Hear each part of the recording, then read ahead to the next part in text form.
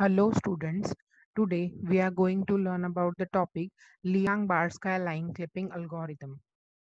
Now let's see the introduction.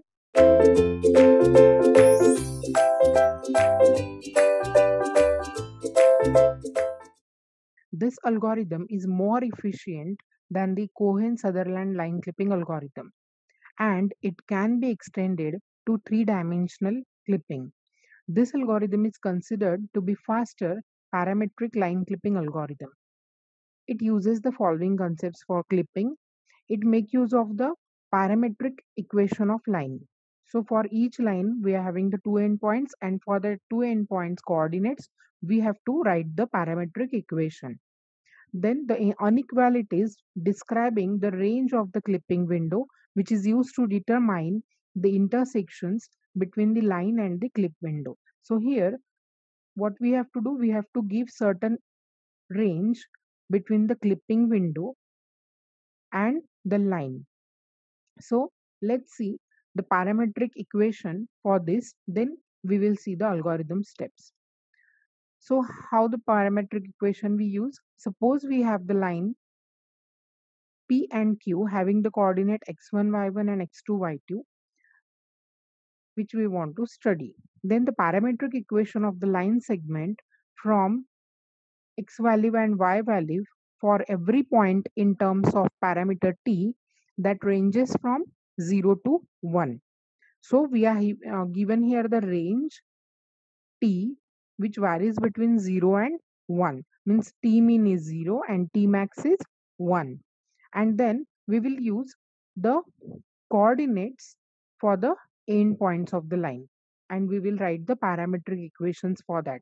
Suppose we have the parametric equation x is equals to x1 plus x2 minus x1 into t.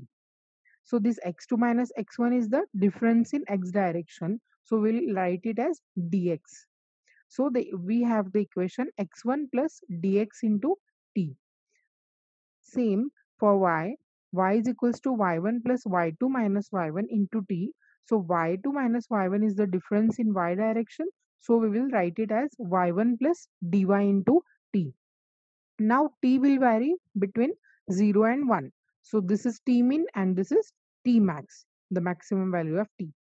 Now the point is, if the t is equals to 0, then the point is computed for p endpoint, and when t is equals to 1, the point is computed as q having the coordinate x2 and y2. Now here we have seen the p and q having the coordinate x1 and y1 and x2 and y2, and this is the range which is given with the help of letter t, which varies between 0 and 1. And this is the TL and TR. This is the left boundary and this is for the right boundary. In this way, we will use the parametric equation. Now let's see the algorithm steps.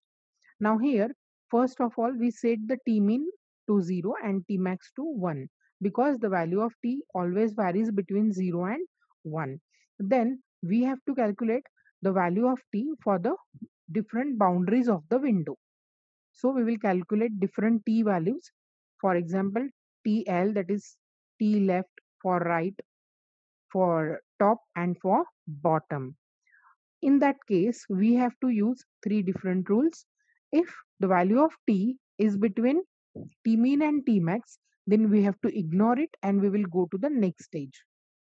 Otherwise, we will classify the T values as entering and exiting value.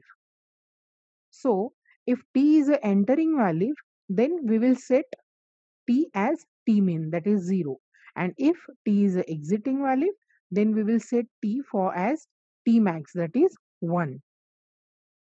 Now we will compare the T min and T max. If T min is smaller, then we will draw the line with these parametric equations. Now these are the parametric equations for the coordinates of the endpoints.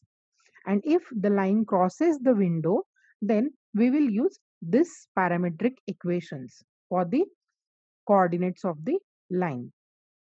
So in this way, we can use the coordinates of the line so that we can find out the intersection between the line and the edge. Now let's see the example. Suppose this is the window and this is the line passing.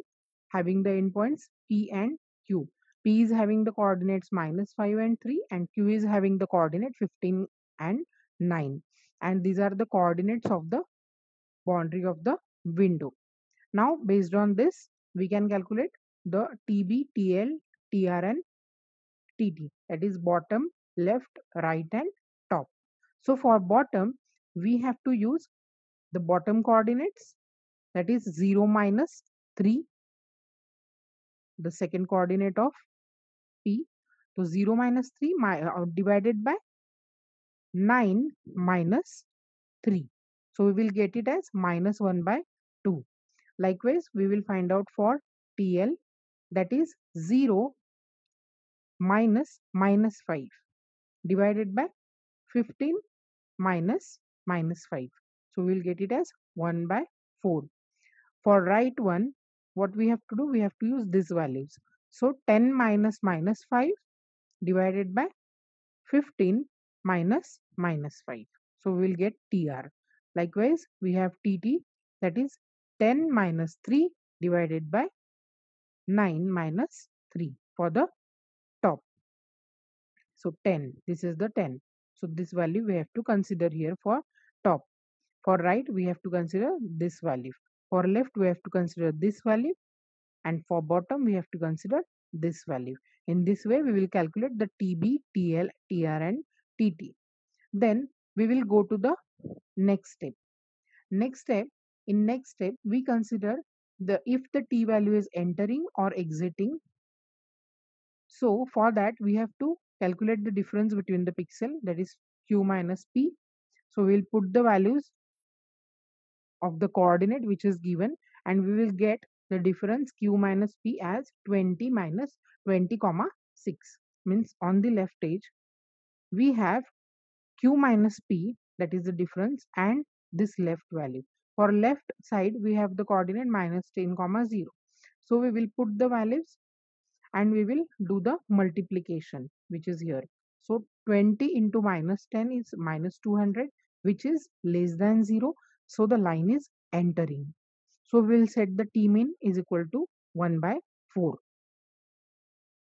And at the right edge, again we will use the same formula. We have the coordinate 10 comma 0.